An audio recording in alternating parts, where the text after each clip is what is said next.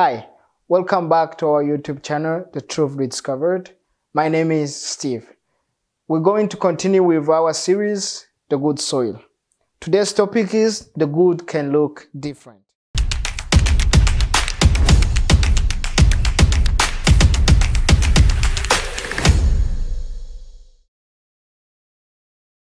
Hi there, my name is Monique and I am one of the young adult assistants at the Shiloh Seventh-day Adventist Church and as well as the church clerk. One period in my life that sticks out to me that helped me put my trust deeper into God was, I would say, wow, about 10 years ago, I can say that now. 10 years ago, I was in a relationship with someone who I thought I was completely in love with, and you already know how that story is gonna go. But long story short, we were looking to move forward in our relationship in terms of taking things on a more serious direction. So he convinced me to take out furniture for him, to open a bank account with him, and to purchase a family plan, a family phone plan with Rogers. Now, I was in university at the time. I was in about my second year of university. I was working part-time, going to school full-time, so I don't have a lot of money. The money that I'm making from work goes directly to my transportation costs or to my little toiletries and things that I would need in between school.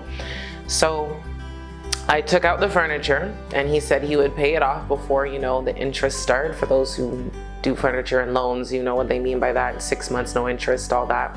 I took out the phones. He promised to pay for them as well because I already had a phone. I didn't need another one. And the bank account, I opened up one with him. So all this was to show him that, I love you and I'm ready to move in this direction with you, come what may. Long story short, he kind of ruined a lot of things in that direction. So the furniture ended up getting tossed out because he wasn't honest with me about his finances and he wasn't making the payments that he said. So the furniture literally got tossed out. The store was calling me over almost every single day, threatening to send me to collections. For the phones, he also didn't take care of the bills as well. Ran it up really high, but I didn't know this. And he canceled the plan, but not in the proper way. So when it was canceled, it was basically still accumulating some interest on it. And finally, the bank accounts, he took out money from it and kind of left it in the negatives. And that was all under my name. So as you can imagine, financially, I was a wreck. I was so stressed out. I've never in my life ever been so stressed out, like never been so stressed out. I'm going to university at the same time, and school never stressed me out like that. I'm here worried that I'm gonna get sent to collections, and you need to have good credit to live life and do anything, get a car, get a house. They look at all of that. And I was so concerned that that was gonna get messed up and I wouldn't be able to live my life comfortably. One day, there was a friend of his that is now my friend. We described to her the situation we were going through, and she sat us down at her round table and she made us sit down and make a plan to figure out exactly what was going on financially. Speeding forward, we were able to pay off everything. Praise the Lord. I was really happy about that because I was also living in the negatives. Like my bank account was in the negative for almost a year, and that was very traumatizing for me because it just felt like I was in a hole that I couldn't get out of. I lost weight. I lost like 20 to 30 pounds, and it was very noticeable to others and not even to myself. I didn't even know that was going on. It was an incredibly rough time, and that was the moment where me and God, we became like this after a while because I was so worried about everything, and to the point where now I had some type of trauma from that situation. So if I see my bank account has less than a certain amount of money in it, I start to panic internally.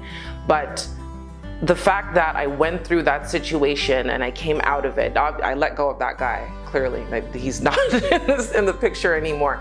But once I let go of him and the debts were gone, and I really sat back and looked at the situation, I noticed that God had held my hand throughout the entire process. It was It was a very difficult experience, but he provided for me from the very beginning to the very end. And I saw his blessings throughout the entire time, even though sometimes it wasn't obvious to me. When I did some reflection, I noticed that in these times it could have been completely worse than it actually was, but it went very well by the grace of God.